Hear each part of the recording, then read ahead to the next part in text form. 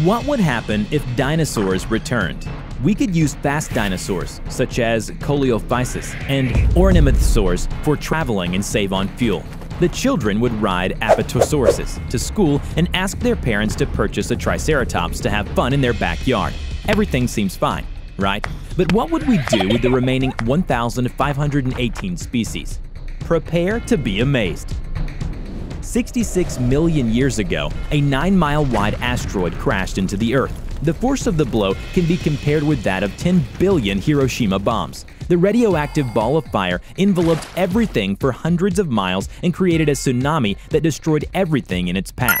It is believed that even the atmosphere burned, killing 75% of all species that existed at that time. The so-called non-European dinosaurs stood no chance, and only small, feathered flying dinosaurs that we know today as birds have survived. However, it wasn't enough for people to just observe these dinosaur descendants. The scientists have managed to clone the extinct species. Well, meet Ornithosaurus. Its length is about 13 feet. Impressive, right? The only nuance is that Ornithosaurus are carnivorous, so it's time to think of ways to cohabitate with such neighbors. Pterosaurs would greatly complicate air travel. Just imagine the sky filled with birds with a 36-foot wingspan.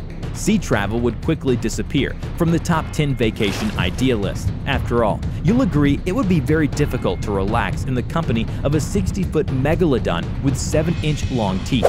The world would become extremely unsafe for the homeless. In a very short time, all 100 million homeless people could disappear without a trace. It's frightening to even imagine how much food these prehistoric reptiles would need. One T-Rex can swallow 500 pounds in one go. However, there are positive aspects to it too. We would have found a way to domesticate herbivorous dinosaurs. Brontosauruses would be harvesting fruits from tall trees. Hyperoniciuses will be kept together with chickens, and Patagotitan meat will appear on supermarket shelves next to pork and beef. One Patagotitan weighs over 70 tons, enough to sustain you for a lifetime. The eggs of the largest dinosaurs are the size of a basketball.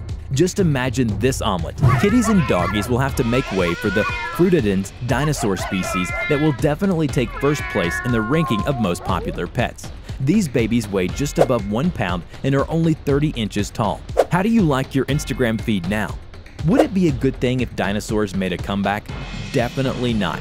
We can only guess how prehistoric creatures would evolve in this environment. It is possible that soon their intellect would develop so that the placement of humans in the food chain could dramatically change. Have a hard time believing this? Then watch our video called As Smart as People.